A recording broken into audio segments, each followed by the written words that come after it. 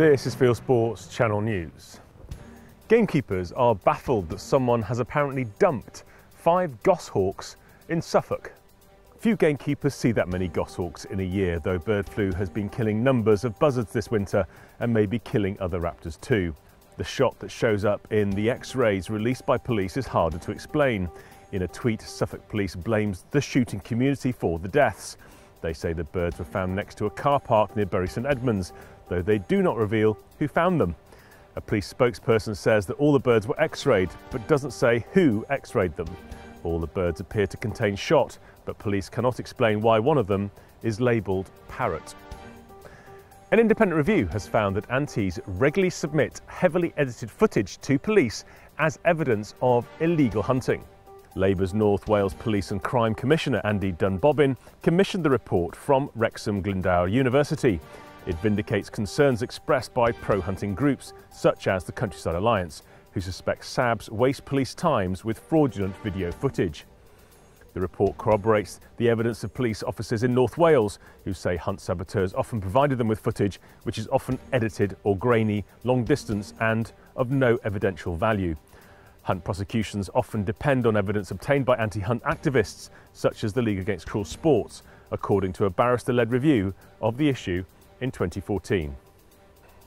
The resources handed over to North Wales Police out of the public purse need to focus on real crime, looking after the vulnerable people and children, which has come out in this report. And it is time for the Police Crime Commissioner to take note of the report that he commissioned and to move forward with policing in North Wales in a proper manner and to look after our residents and to take those to task who continue to present the police force with fraudulent, heavily edited evidence. The Clay Pigeon Shooting Association is thinking of changing its name. The CPSA is consulting members on whether to drop the word pigeon in favour of the word target. It says that the change could help modernise the sport's brand image in order to help attract new shooters, members and sponsors from outside the sport. You can take part in the consultation, link below. John Muir Trust has been a staunch supporter of Scottish land reform, but now a group of crofters is considering taking over John Muir Trust land. The Trust obtained a licence for a mass slaughter of deer out of season and at night on its Quinaig estate in Sutherland. Outraged crofters who own the estate next door following a taxpayer-backed buyout in 1993 are reacting angrily to the loss of the deer. Their business model, approved by the Scottish Government, relies on hunting tourism. They plan to use Scotland's land reform legislation to remove the Trust from its ground. A Westminster Government minister has committed to taking a balanced approach and keeping an open mind over snares. A petition of more than 100,000 signatures triggered a parliamentary debate on the subject. Speaking in Westminster Hall, not the main chamber of the House of Commons, DEFRA Minister Trudy Harrison said the government's stance on snares in England needs to be looked at, but she didn't commit to further laws. DUP MP Jim Shannon and the chairman of the EFRA Select Committee, Sir Robert Goodwill, have highlighted the importance of snares, which they call humane cable restraints. Mr Shannon says snares protect birds such as curlew and lapwing from predators.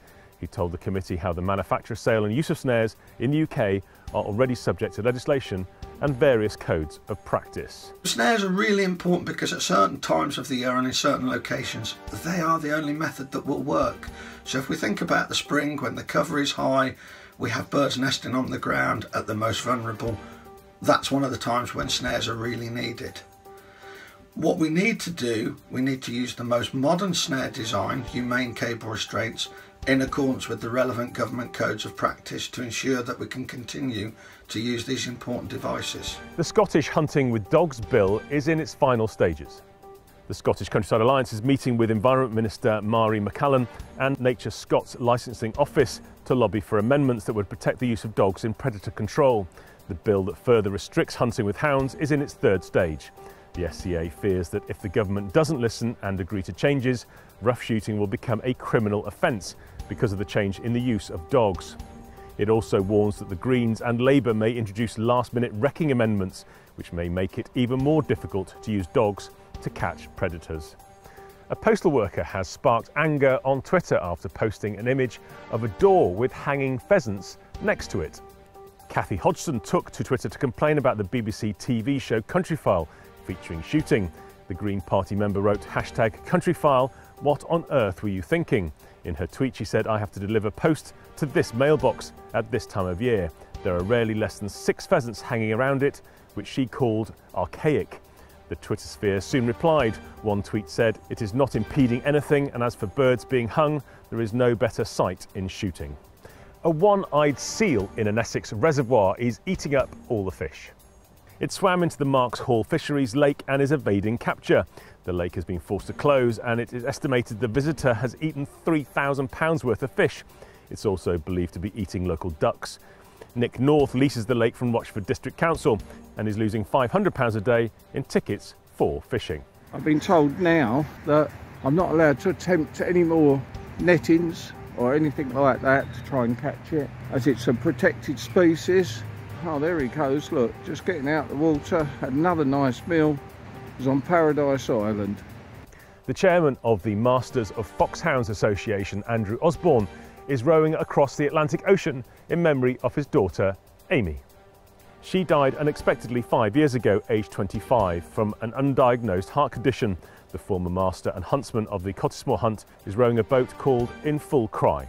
The trip, which started in the Canary Islands, will take around 90 days. Andrew will sail around 3,000 miles before he reaches his destination in Antigua.